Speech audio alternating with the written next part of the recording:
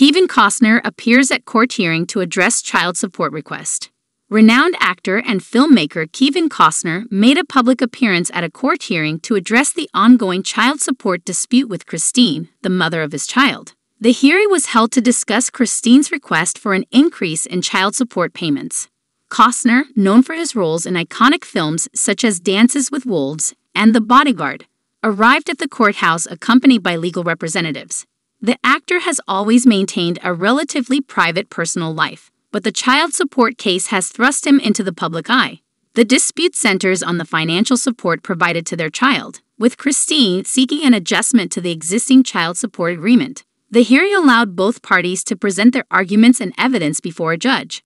Despite the legal proceedings, Kevin Costner appeared composed and focused during the hearing. The actor's commitment to addressing the matter in court highlights the importance of ensuring the well-being of his child. Child support cases involving public figures often garner significant attention, given the complexities involved in determining financial responsibility. The outcome of this hearing will be closely watched by fans and the media alike. Costner's dedication to his family and his willingness to engage in the legal process underscore the importance of finding a fair and equitable resolution to child support disputes.